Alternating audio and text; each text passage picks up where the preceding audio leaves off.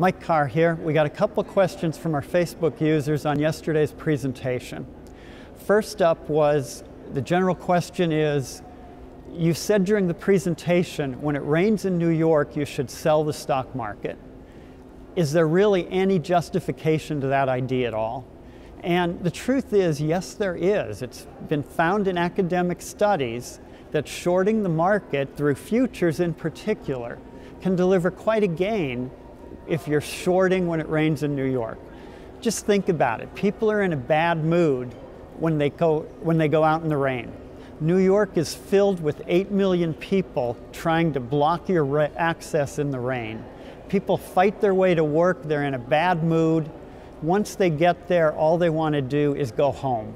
So selling is going to be the dominant theme in that kind of market because our mood does influence our trading.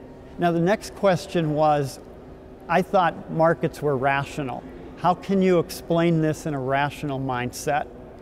And this is grounded in behavioral economics. There's some great papers out there on behavioral economics. We all know that a loss hurts quite a bit. The truth is, a loss hurts more than the pleasure of a gain. And in the academic literature, we find that a loss hurts about 2.25 times as much as a gain. Now, to visualize that, if any of you have a teenage daughter, think about your teenage daughter when she breaks up with the love of her life. The pain that she feels is at least 2.25 times greater than the pleasure she ever brings you any other day. So you can see that these numbers actually make some sense. The market is rational. There is a rational reason to sell when it rains in New York.